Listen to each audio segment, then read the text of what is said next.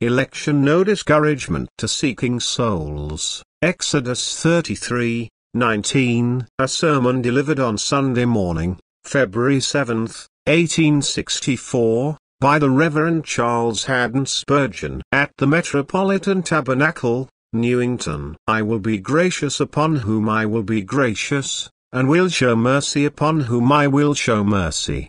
Exodus 33:19.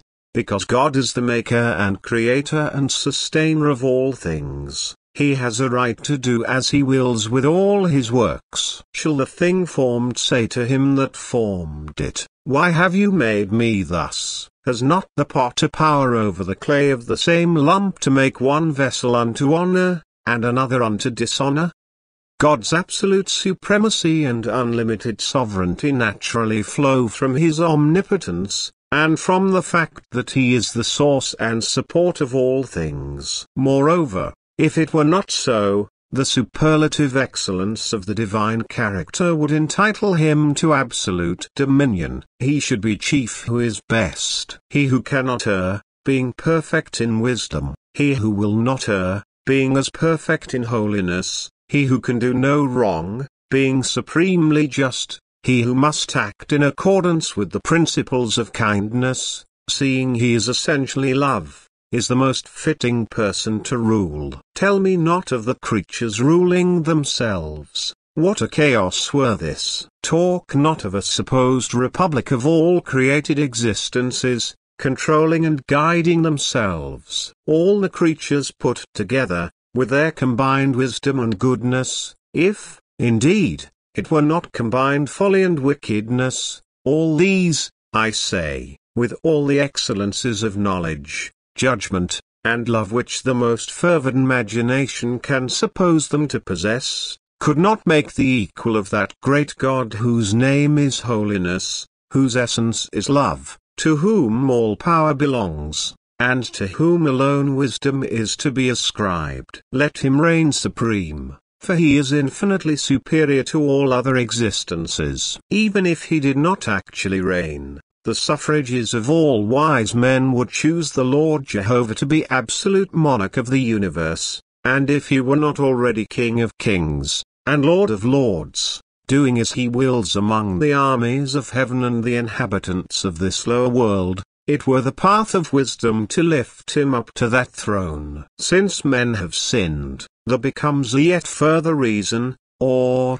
rather, a wider scope for the display of sovereignty. The creature, as a creature, may be supposed to have some claim upon the Creator. At least, it may expect that he shall not make it intentionally and arbitrarily to put it to pain, that he shall not arbitrarily and without cause or necessity, cause its existence to be one of misery. I will not venture to judge the Lord, but I do think it is altogether incompatible with his goodness that he should have made a creature and, as a creature, have condemned it to misery. Justice seems to demand that there shall be no punishment where there is no sin. But man has lost all his rights as a creature. If he ever had any, he has sinned them away. Our first parents have sinned, and we, their children, have attainted ourselves by high treason against our liege Lord and Sovereign. All that a just God owes to any one of us on the footing of our own claim is wrath and displeasure. If he should give to us our due,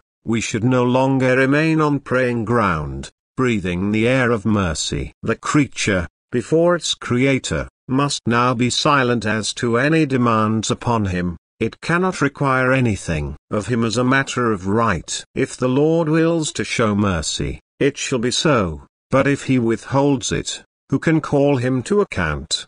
Can I not do as I will with my own? Is a fit reply to all such arrogant inquiries, for man has sinned himself out of court, and there remains no right of appeal from the sentence of the Most High. Man is now in the position of a condemned criminal whose only right is to be taken to the place of execution, and justly to suffer the due reward of his sins. Whatever difference of opinion there might have been about the sovereignty of God as exercised upon creatures in the pure mass, there should be none, and there will be none, except in rebellious spirits. concerning the sovereignty of God over rebels who have sinned themselves into eternal ruin, and have lost all claim even to the mercy, much more the love of their offended Creator. However, whether we all of us agree to the doctrine that God is sovereign or not, is a very little matter to him, for he is so. De jure, by right, he should be so; de facto, as matter of fact, he is so. It is a fact concerning which you have only to open your eyes and see that God acts as a sovereign in the dispensation of his divine grace. Our Saviour, when he wished to quote instances of this, spoke on this wise: Many widows there were in Israel in the time of Elijah the prophet, but unto none of these was Elijah sent, save unto Sarepta, a city of Sidon, unto a woman who was a widow. Here was election. Elijah is not sent to nourish and to be nourished by an Israelite widow, but to a poor idolatress across the border. The blessing of the prophet's company is graciously granted. Again our Saviour says, Many lepers were in Israel in the time of Elisha the prophet, and none of them were cleansed, save only Naaman the Syrian, not an Israelite at all, but one who bowed in the house of Rimmon. See how distinguishing grace finds out strange objects. Although our Saviour only gave these two instances, and no more, because they sufficed for his purpose, there are thousands of such cases on record. Look at man and the fallen angels. How is it that fallen angels are condemned to endless fire, and reserved in chains of darkness unto the great day? There is no Saviour for angels. No precious blood was ever shed for Satan. Lucifer falls, and falls forever, never to hope again. There is no dispensation of mercy to those nobler spirits, but man, who was made lower than the angels,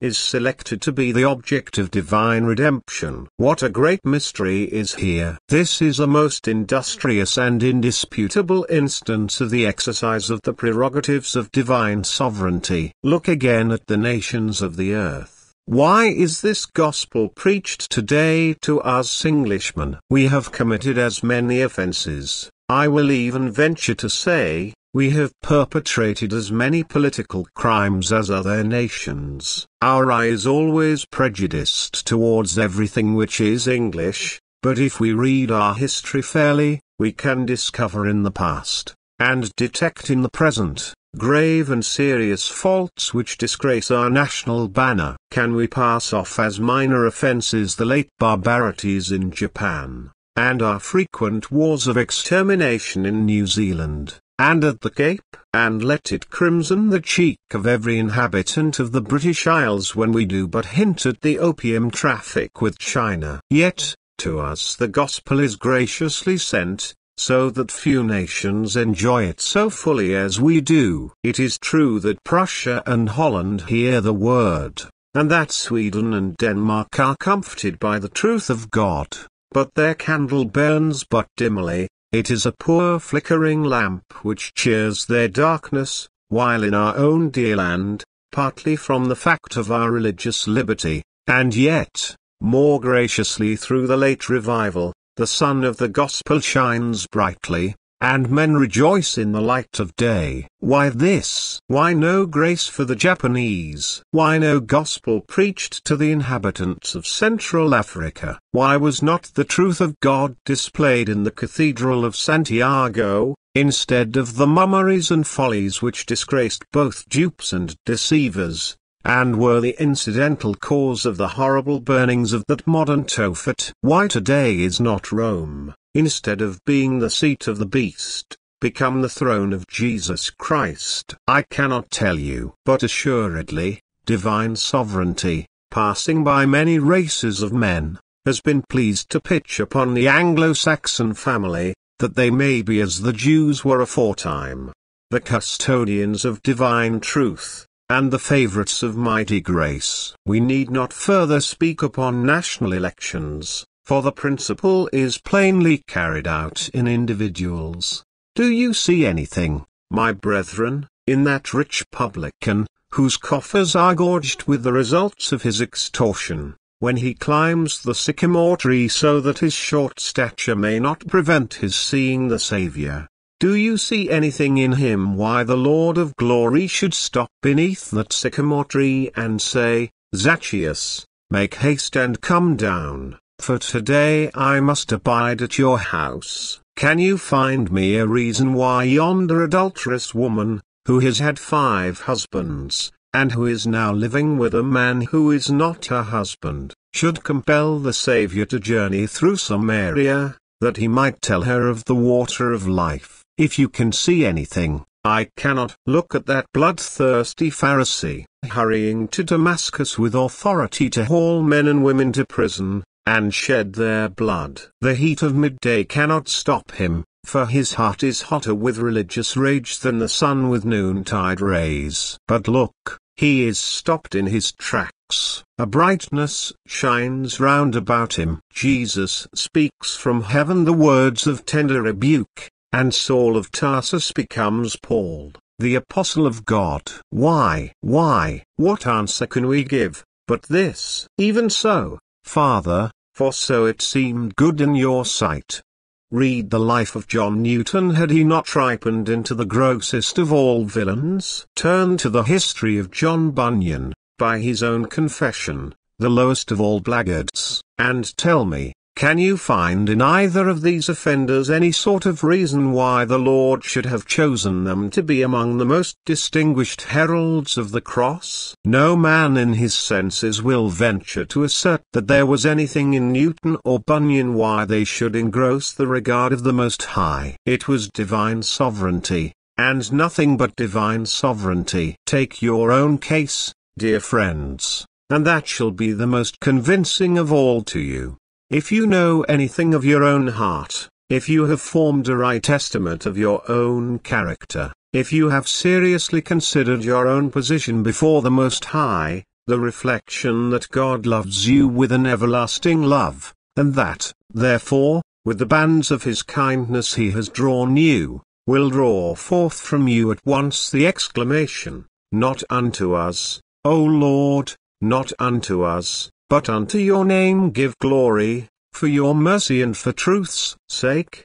Brethren, the whole world is full of instances of divine sovereignty, for in every conversion, some beam of the absolute dominion of God shines forth upon mankind. When a sinner is anxiously disturbed about his soul's affairs, his chief and main thought should not be upon this subject. When a man would escape from wrath and attain to heaven, his first, his last, his middle thought should be the cross of Christ. As an awakened sinner, I have vastly less to do with the secret purposes of God than with His revealed commands. For a man to say, you command all men to repent, yet will I not repent because I do not know that I am chosen to eternal life, is not only unreasonable, but exceedingly wicked. That it is unreasonable you will clearly see on a moment's reflection. I know that bread does not of itself nourish my body, for man shall not live by bread alone, but by every word which proceeds out of the mouth of God. It depends, therefore, upon God's decree whether that bread shall nourish my body or not, for if He has not purposed that it shall, it may even choke me, and so become rather the cause of my death than the staff of my life. Do I, therefore, when I am hungry, thrust my hands into my pockets, and stand still, and refuse to help myself from the well-loaded table because I do not know whether God has decreed that the bread shall nourish me or not? If I did, I would be an idiot or a madman. Or, if in my senses, I would starve myself on such a pretense, and I would richly deserve the burial of a suicide. I am not absolutely sure that there will be a harvest upon my field next year, unless God has ordained that the corn shall spring up and shall ripen. All my farming will be labor lost. There are worms in the earth, frosts in the air, birds in the sky, mildews in the winds, all of which may destroy my corn, and I may lose every single grain of the handfuls which I throw into my furrows. Shall I, therefore, leave my farm to be one perpetual fallow because I do not know whether God has decreed that there shall be a harvest or not next year. If I become a bankrupt, if I am unable to pay my rent, if the thorn and the thistle grow taller and higher, and if at last, my landlord thrusts me from my house, all that men will say will be, it serves him right. True, because I was such a fool as to make the secret purposes of God a matter of paramount consideration instead of performing mine own duty. I am ill and sick, a physician comes to me with medicine. I am not clear that his medicine will heal me, it has healed a great many others, but if God has decreed that I shall die, I shall die. If I take any quantity of medicine or take none at all, my arm mortifies. But I will not have it cut off because I do not know whether God has decreed that I shall die of mortification or not. Who but a crazed idiot, or raving maniac, would talk thus? When I put the case in that light, you all reply, nobody ever talks in that way, it is too absurd. Of course, nobody does. And the fact is, even in the things of God, nobody really does argue in that way. A man may say, I will not believe in Christ because I am afraid I am not one of the elect, but the thing is so stupid, so absurd, that I do not believe that any man, not absolutely demented, can be so grossly foolish as to believe that in his own reasoning. I am far rather inclined to think that it is a wicked and perverse method of endeavoring to stupefy conscience on the theory that a bad excuse is better than none, and that even a foolish argument is better than having one's mouth shut in speechless confusion. But since men will everlastingly be getting to this point, and there are so many who are always giving this as a reason why they do not believe in the Lord Jesus Christ, because, it is not of him who wills, nor of him who runs,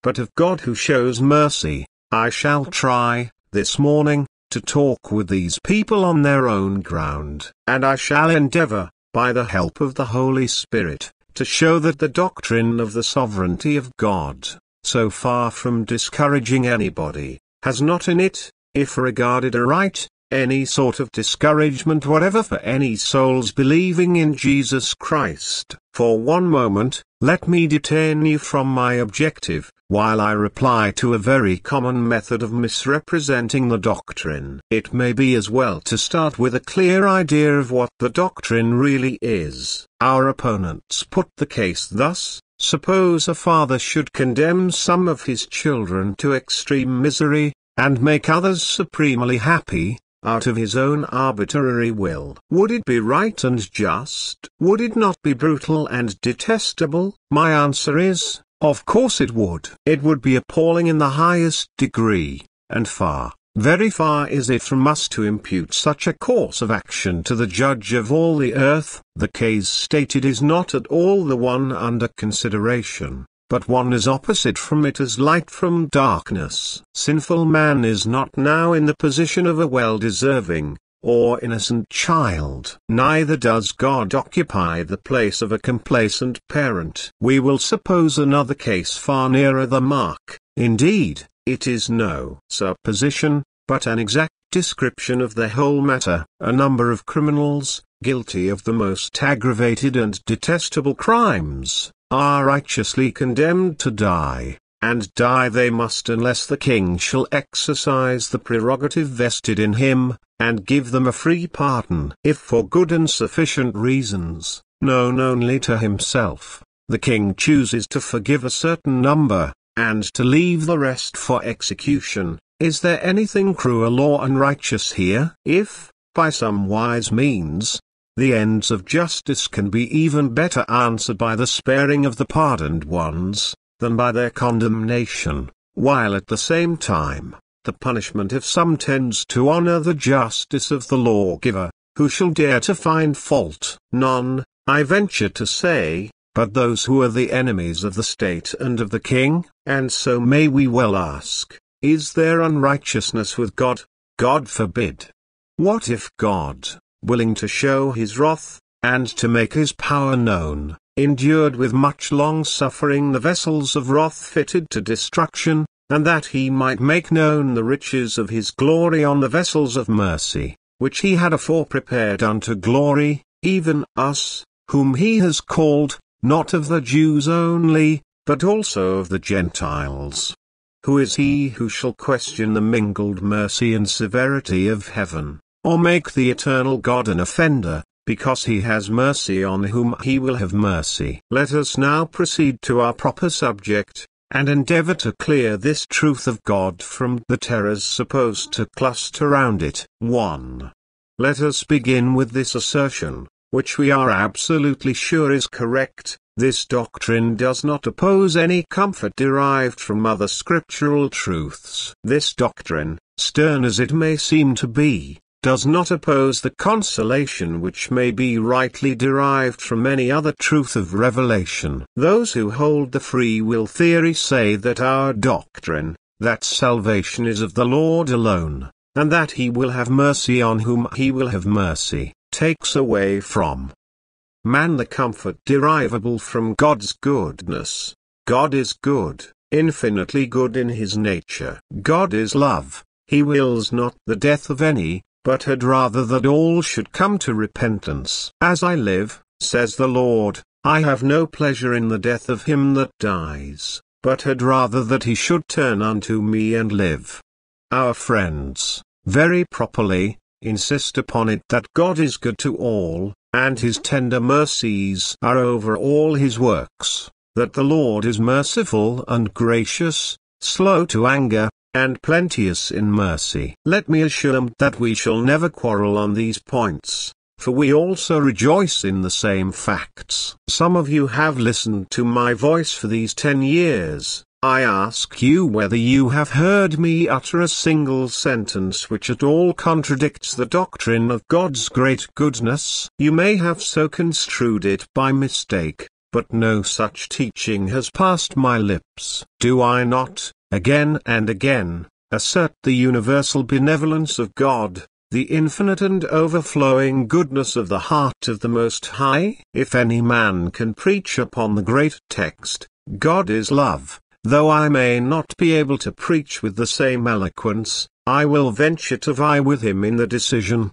heartiness, delight, earnestness, and plainness with which he may expound his theme, be he who he may, or what he may. There is not the slightest shadow of a conflict between God's sovereignty and God's goodness. He may be a sovereign, and yet, it may be absolutely certain that he will always act in the way of goodness and love. It is true that he will do as he wills, and yet, it is quite certain that he always wills to do that which, in the widest view of it, is good and gracious. If the sons of sorrow fetch any comfort from the goodness of God, the doctrine of election will never stand in their way. Only mark, it does with a two-edged sword cut to pieces that false confidence in God's goodness which sends so many souls to hell. We have heard dying men singing themselves into the bottomless pit with this lullaby. Yes, sir, I am a sinner, but God is merciful, God is good. Ah, dear friends, let such remember that God is just as well as good, and that he will by no means spare the guilty, except through the great atonement of his Son Jesus Christ. The doctrine of election, in a most blessedly honest manner, does come in and break the neck, once and for all, of all this false and groundless confidence in the uncovenanted mercy of God. Sinner, you have no right to trust to the goodness of God out of Christ. There is no word in the whole book of inspiration which gives a shadow of a hope to the man who will not believe in Jesus Christ. It says of him, "He who believes not shall be damned." It declares of you, who are resting upon such a poor confidence as the unpromised favor of heaven, other foundation can no man lay than that which is laid, Jesus Christ the righteous. If this is an evil to rob you of a false refuge, the doctrine of election certainly does that. but from the comfort properly derivable from the largest view of God's bounteous goodness and unlimited love. Election does not detract a single grain. Much comfort, too, flows to a troubled conscience from the promise that God will hear prayer. Ask and it shall be given you, seek and you shall find, knock and it shall be opened unto you, for everyone who asks receives, and he who seeks finds, and to him who knocks it shall be opened. If you ask anything of God in the name of Jesus Christ, you shall receive it. Now, there are some who imagine that they must not pray because they do not know whether they are God's chosen people. If you refuse to pray on the ground of such bad reasoning as this, you must do so at your own expense, but do mark our solemn assurance, for which we have God's warrant, that there is nothing in the sovereignty of God which at all hinders against the great truth that every sincerely seeking soul, craving divine grace by humble prayer through Jesus Christ, shall be a finder. There may be an Arminian brother here who would like to get into this pulpit and preach the cheering truth of God, that God has not said to the seed of Jacob, "Seek you my face in vain." We not only accord him full liberty to preach this doctrine, but we will go as far as he can, and perhaps a little further in the enunciation of that truth. We cannot perceive any discrepancy between personal election and the prevalence of prayer. Let those who can, vex their brains with the task of reconciling them to us. The wonder is how a man can believe the one without the other. Firmly must I believe that the Lord God will show mercy to whom he will show mercy, and have compassion on whom he will have compassion. But I know, as assuredly, that wherever there is a genuine prayer, God gave it, that wherever there is a seeker, God made him seek. Consequently, if God has made the man seek, and made the man pray, there is evidence at once of divine election, and the fact stands true that none seek who shall not find. Very much comfort, also, is supposed to be derived, and naturally so, from the free invitations of the gospel. Ah, cries one, what a sweet thing it is that the Saviour cried, "Come unto me all you who labor and are heavy laden, and I will give you rest." How delightful to read such a word as this, "Ho, everyone who thirsts, come you to the waters, and he who has no money, come you, buy and eat, yes, come, buy wine and milk without money and without price." Sir, my heart is encouraged when I find it written, "Whoever will, let him take the water of life freely." But, sir, I dare not come because of the doctrine of election.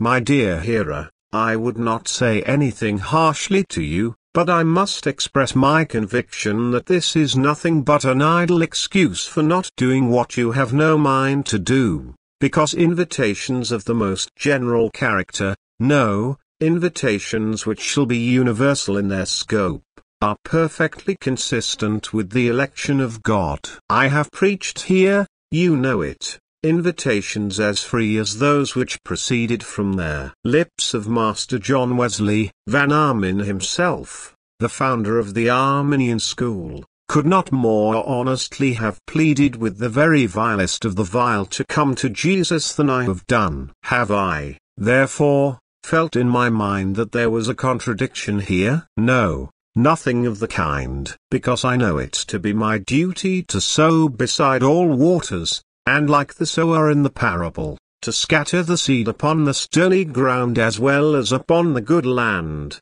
knowing that election does not narrow the gospel call which is universal, but only affects the effectual call, which is and must be particular, which effectual call is no work of mine, seeing that it comes from the Spirit of God. My business is to give the general call. The Holy Spirit will see to its application to the chosen. Oh, my dear hearers, God's invitations are honest invitations to every one of you. He invites you. In the words of the parable, he addresses you, "All things are ready. Come you to the supper, my oxen and my fatlings are killed." No, he says to his ministers, "Go out into the highways and hedges and compel them to come in." Though he foreknows who will come in, and has before all worlds ordained who shall taste of that supper, yet, the invitation, in its widest possible range, is a true and honest one, and if you accept it, you shall find it so. Furthermore, if we understand the gospel at all, the gospel in a nutshell is this: believe in the Lord Jesus Christ, and you shall be saved. Or, to use Christ's words, he who believes and is baptized shall be saved, and he who believes not shall be damned. This promise is the gospel. Now, the gospel is true, whatever else may be false, whatever doctrine may or may not be of God. The gospel certainly is. The doctrine of sovereign grace is not contrary to the gospel, but perfectly consonant therewith. God has a people whom no man shall number, whom he has ordained unto eternal life. This is, by no means, in conflict with the great declaration, "He who believes on him is not condemned." If any man who ever lived, or ever shall live, believes in Jesus Christ, he has eternal life. Election or no election, if you are resting upon the rock of ages, you are saved. If you, as a guilty sinner, take the righteousness of Christ, if all black, and foul, and filthy you come to wash in the fountain filled with blood, sovereignty or no sovereignty, rest assured of this, that you are redeemed from the wrath to come. Oh my dear friends, when you say, "I will not believe in Christ because of election," I can only say as Job did to his wife, you speak as one of the foolish women speaks. How dare you, because God reveals to you two things, which two things you cannot make square with one another, how dare you charge either the one or the other with being false? If I believe God, I am not only to believe what I can understand, but what I cannot understand. And if there were a revelation which I could comprehend, and sum up as I may count 5 upon my fingers, I should be sure it did not come from God. But if it has some depths vastly too deep for me, some knots which I cannot untie, some mysteries which I cannot solve, then I receive it with greater confidence, because it now gives me swimming room for my faith, and my soul bathes herself in the great sea of God's wisdom, praying, "Lord, I believe, help you my unbelief."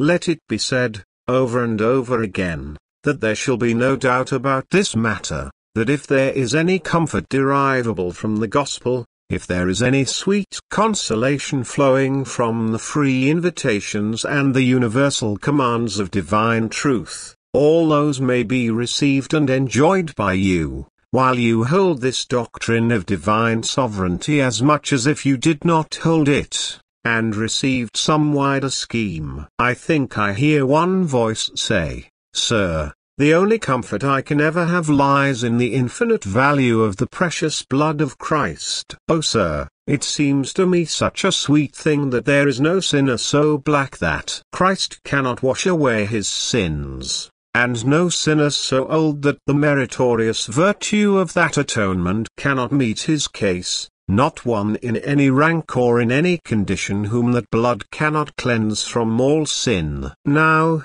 sir, if that is true, how can the doctrine of election be true?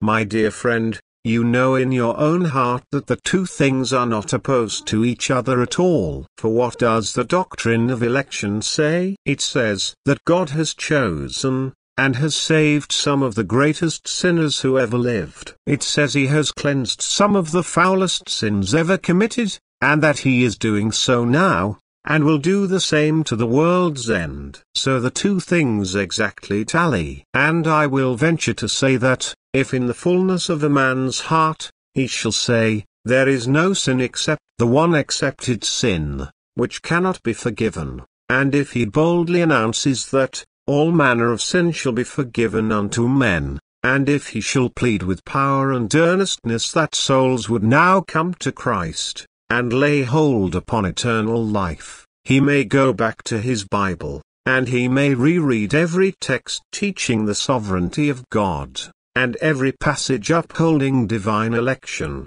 and he may feel that all these texts look him in the face and say, "Well done, our spirit and your spirit are precisely the same. We have no conflict together, we are two great truths which came from the same God, we are alike the revelation of the Holy Spirit." But we leave that point. If there is any comfort, sinner, which you can truthfully and rightly get from any passage of Scripture, from any promise of God, from any invitation, from any open door of mercy, you may have it, for the doctrine of election does not rob you of one atom of the consolation which the truth of God can afford you. 2. But now, we will take another point for a moment. Our second head is that this doctrine has a most salutary effect upon sinners. These may be divided into two classes, those who are awakened, and those who are hardened and incorrigible. To the awakened sinner, next to the doctrine of the cross, this doctrine of distinguishing grace is perhaps the most filled with blessings and comfort. In the first place, the doctrine of election, applied by the Holy Spirit, strikes dead forever all the efforts of the flesh. It is the end of harmony in preaching to make men active, to excite them to do what they can, but the very end and object of gospel preaching is to make men feel that they have no power of their own, and to lay them as dead, at the foot of God's throne. We seek, under God, to make them feel that all their strength must lie in the strong one who is mighty to save. If I can convince a man that, let him do what he may, he cannot save himself, if I can show him that his own prayers and tears can never save him apart from the Spirit of God, if I can convince him that he must be born again from above, if I lead him to see that all which is born of the flesh is flesh, and only that which is born of the Spirit is spirit, brethren, 3 parts of the great battle are already won. I kill and I make alive, says God. When a man is killed, the work is half done. I wound and I heal. When a man is wounded, his salvation is commenced. What? Am I to set a sinner industriously to labor after eternal life by his own works? Then, indeed, I am an ambassador of hell. Am I to teach him that there is a goodness in him which he is to evolve, to polish, and educate, and perfect, and so to save himself? Then, I am a teacher of the beggarly elements of the law, and not the gospel of Christ. Are we to set forth man's prayers, repenting, and humbling as the way of salvation? If so, let us renounce the righteousness of Christ at once, for the two will never stand together. I am a mischief maker if I excite the activities of the flesh instead of pointing to the arms of the Redeemer. But if the potent hammer of electing sovereignty dashes out the brains of all a man's works, merits, doings and willings, while it pronounces over the dead carcass this sentence, "It is not of him who wills, nor of him who runs, but of God who shows mercy," then the best thing is done for a sinner that can be done as a stepping stone to the act of faith. When a man is weaned from self, and totally delivered from looking to the flesh for help, there is hope for him, and the doctrine of divine sovereignty does this through the Holy Spirit's power. Again, this doctrine gives the greatest hope to the really awakened sinner. You know how the case stands. We are all prisoners condemned to die.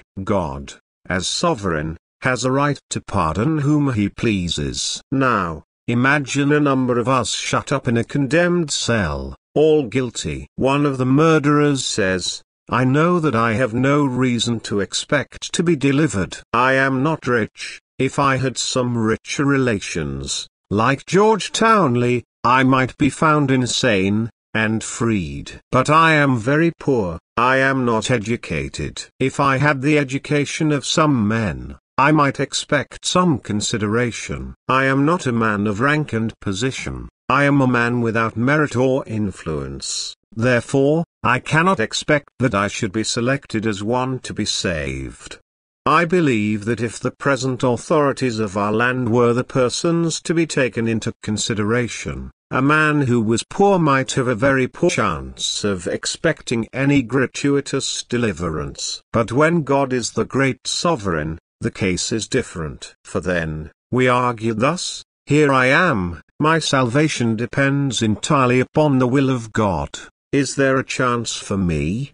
We take down a list of those whom he has saved, and we find that he saves the poor, the illiterate, the wicked, the godless, and the worst of the worst, the base things and things that are despised. Well, what do we say, then? Why may he not choose me? Why not save me? If I had to look for some reason in myself why I should be saved, I shall never find any, and consequently, never shall have a hope. But if I am to be saved for no reason at all, but that God wills to save me, then there is hope for me. I will approach the gracious King. I will do as he bids me. I will trust in his dear Son, and I shall be saved. So this doctrine opens the door of hope to the worst of the worst, and the only persons it discourages are the Pharisees, who say, Lord, I thank you that I am not as other men are, those proud, haughty spirits who say, no. If I am not to be saved for something good in myself, then I will be damned. And damned they will be, with a vengeance, too. Moreover, do you not see, dear friends, how the doctrine of election comforts the sinner in the matter of power? His complaint is, I find I have no power to believe. I have no spiritual power of any kind. Election stoops down and whispers in his ear, but if God wills to save you, he gives the power, gives the life, and gives the grace, and therefore, since he has given that power and might to others as weak as you, why not to you? Have courage, look to the cross of Christ and live. And oh, what emotions of gratitude, what throbbing of love does this doctrine cause in human hearts? Why, says the man, I am saved simply because God would save me, not because I deserved it, but because his loving heart would save me. Then, I will love him, I will live to him, I will spend and be spent for him. Such a man cannot be proud, I mean not consistently with the doctrine. He lies humbly at God's feet. Other men may boast of what they are, and how they have won eternal life by their own goodness, but I cannot. If God had left me, I had been in hell with others, and if I go to heaven, I must cast my crown at the feet of the grace which brought me there. Such a man will become kind to others. He will hold his opinions, but he will not hold them savagely, nor teach them bitterly, because he will say, if I have the light of God, and others have not, my light was given me from God, therefore, I have no cause to plume myself upon it. I will try to spread that light, but not by anger and abuse. For why should I blame those who cannot see? For could I have seen if God had not opened my blind eyes? Every virtue this doctrine fosters, and every vice it kills, when the Holy Spirit so uses it. Pride.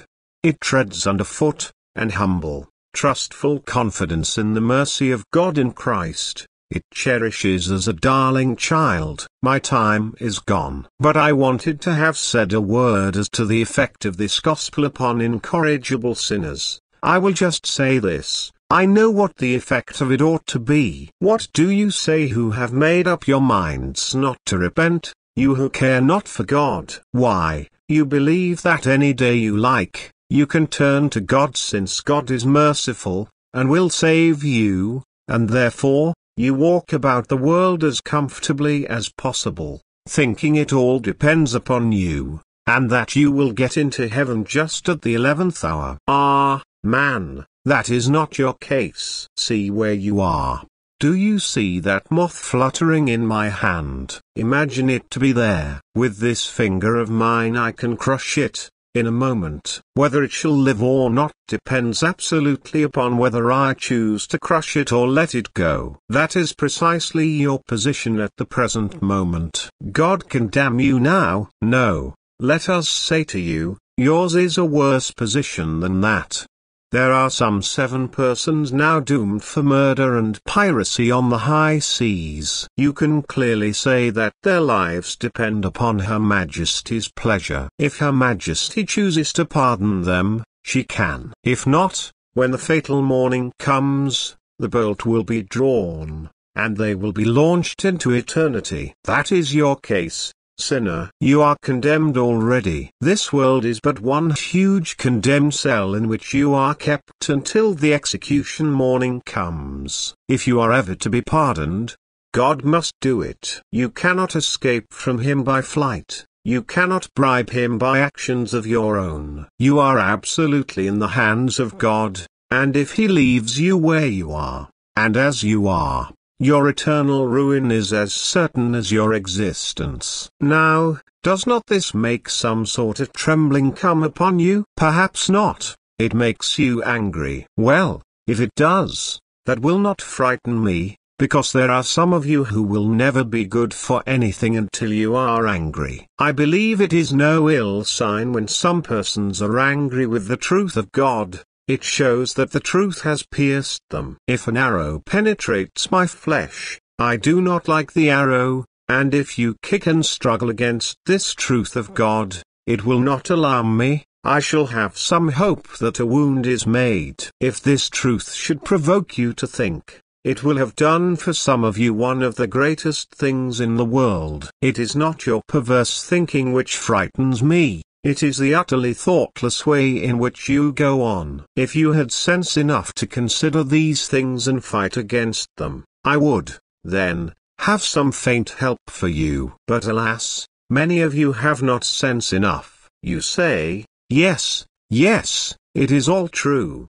You accept it, but then it has no effect upon you. The gospel rolls over you like oil down a slab of marble, and produces no effect. If you are at all right in heart, you will begin to see what your state is, and the next thing that will startle your mind will be the reflection, is it so? Am I absolutely in God's hands? Can He save me or damn me as He wills? Then, I will cry to Him, O God, save me from the wrath to come, from eternal torment, from banishment from your presence. Save me, O God. What would you have me to do? Oh, what would you have me to do?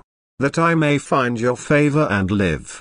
Then comes the answer to you, believe in the Lord Jesus Christ, and you shall be saved, for whoever believes in Him shall never perish, but shall have eternal life.